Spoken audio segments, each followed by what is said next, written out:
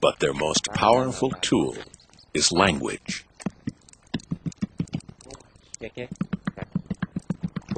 Unlike the Neanderthals, the language of the Cro-Magnons is rich and more complex. It's the trigger for art and culture. It allows individuals to form much larger social groups and to trade goods and form alliances in times of need. These new ways of living had devastating consequences for the Neanderthals. At their peak around 50,000 years ago, an estimated 100,000 Neanderthals lived within this border. But the spread of modern man from Africa and the Middle East was relentless.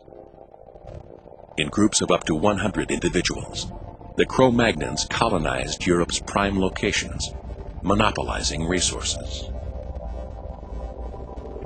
The Neanderthals were forced out of their valleys onto the inhospitable mountain plateaus of Croatia and the Crimea, and west onto the rocky coastlines of Portugal, Spain, and France.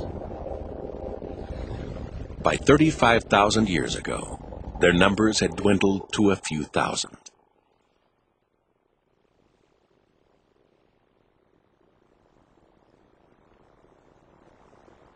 Here on the high ground, there is little vegetation to support animal life, little water, and no natural protection from the weather.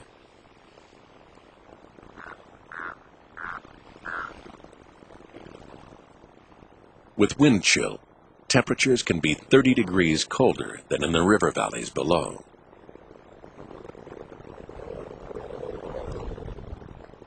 With their short, sturdy bodies, Neanderthals are physically more able to survive here than Cro-Magnons.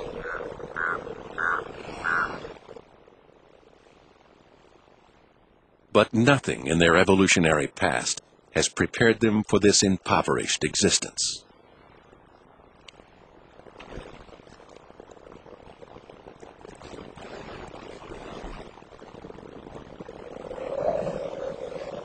They need to eat, but cut off from their territorial hunting grounds, they find it harder to hunt prey. They need to maintain their population, but cut off from other Neanderthal clans, they find it harder to reproduce.